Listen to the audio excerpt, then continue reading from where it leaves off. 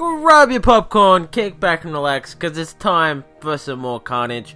So, in today's video, we have another Foxtrot Unboosted Solo to show, and actually something that I thought was pretty cool. So, this is the task force, so you can see it is a 5-man group, so the operations are scaled the same. So, before we show the attack on Distortion, which was a solo, I want to show this attack on Orbifold. Really sick attack, unboosted. We fell short of about 70,000 health, and we were relying on battle orders to get that extra bit of damage so we could get the solo. So we get the mind clear there with a barrage and an artillery shell. A really smart way to get some cells. We drop one boat of heavies first, which distracts all the rockets, and then all our Zookas, which gets all these cells here. And pay very close attention to Brick. When she throws her grenade, because when she targets a new building, she throws that grenade at the cells. So you can see that there's a flare placed here, and Brick is not moving. Now what happens there, when Brick goes to throw a grenade at like a cell or a new building or whatever, when she's in the process of doing that passive ability of hers, she ignores flares. So until she finishes throwing that grenade, she will not follow a flare. For the life of her, she just won't. And that's a problem. So what really should have happened there is we sort of drop her a bit late, like until we were ready to sort of place the flare up, and then just place the flare, so she wouldn't have had enough time to do any of this. But yeah, that's a real shame. So 4 times takes a bit of mines there, 1 on each side, so pretty much all the Zookas wind up getting damaged. Critter box, 3 shocks, and watch this. So pretty crazy, we get a lot of damage off here. Oh sorry, that was actually 4 shocks, I didn't see the ones underneath there. So you can see we fell just short. The annoying thing is, as I said, if Brick had not have ignored that flare, she would have been up there and we would have got barrel orders off and more than enough to get the solo. So anyone that says, because you guys seen how many rockets were on that layout, anyone that says that Orbifold is not possible unboosted on Foxtrot clearly is a liar, because if Brick had not have ignored that flare, we would have had an Orbifold solo on a very hard layout. So that actually triggered us quite a bit. Tico was the one that did the hit, and he was upset. I wound up failing sliding block, literally because I forgot to deploy Brick in time. So when I deployed it, took her too long to go up the field, and wound up losing my delay, and it screwed me quite badly. So you can see the boat ratio there, the unboosted stats. So we'll jump into Distortion and we will see how this goes. So same kill spot as usual.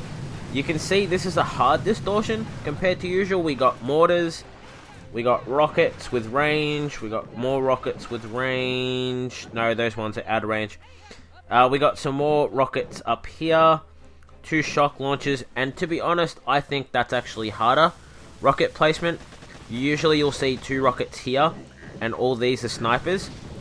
I think that's harder because normally you'd flare in between the shock launchers and the boom cannons, which would make you out of range of the rockets. So you've seen the path there. Or well, actually you didn't. I will go back and show that, because I do apologize for that. So 1, 2, 3, 4 shocks. Critters, oh well, no critters, sorry. Heavies at the front just to absorb the rocket fire from these. And boom, the core goes down. Let's see the ice. 196 for building health, and 51% for building damage. Also, the Orbifold hit before, that had 840,000 health, I do believe.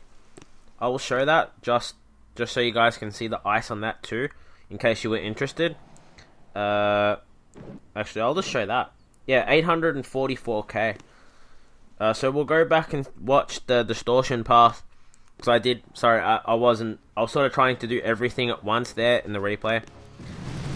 So we'll just 2 times it. Just so you guys can see the exact flare placement. So going off the beach, flare straight up there.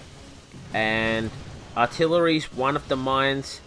So Izuka's did take some damage there. I'm not sure whether he lost some. Level 20 mine, so no, he wouldn't have. You can take a level 22 mine without... It takes a level 22 mine to actually kill Zukas when you don't have troop health, so... shouldn't have lost any there. But either way, he got the solo. Really nice attack on distortion, and a real honest-to-God shame with orbifold. I was really hoping we'd get Orbi, because there was, I can't remember who said it in the comments on one of my last videos that I actually uploaded. Someone was saying that, like, actually no, it wasn't on my video, it was on the forums.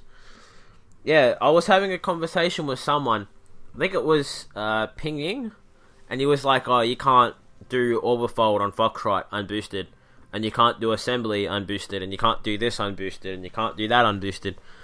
And I was like, dude, Orbi is a really easy solo unboosted.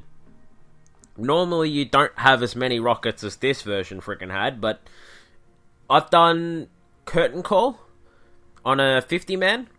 I think it was a 50-man. Yeah. I've done Orbi on Curtain Call. It had like over 900,000. It had like nearly 1 million health, and I did that unboosted with troop health. With Zukas. So I hope you guys enjoyed this video. If you did, smack the thumbs up button. Tell me what you thought in the comments down below.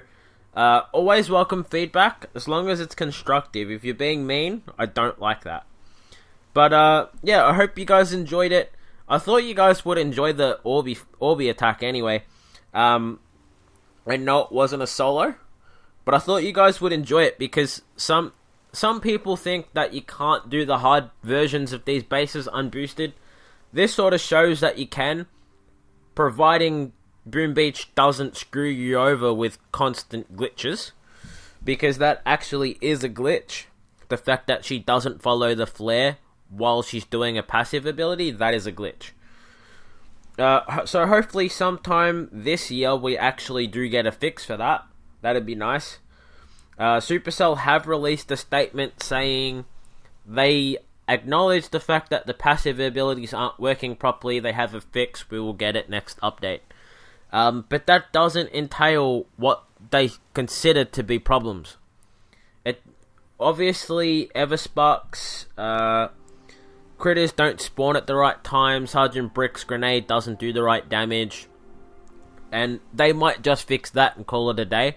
So we don't know at this stage whether they're going to fix all the problems with heroes.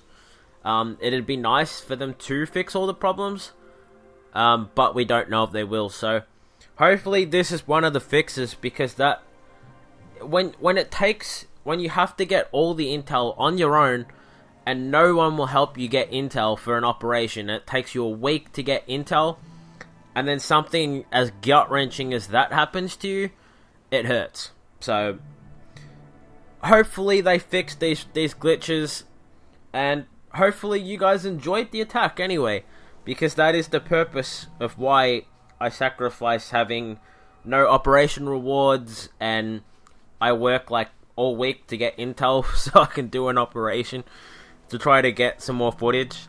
So hopefully you guys enjoyed it, and I'll see you guys in the next one.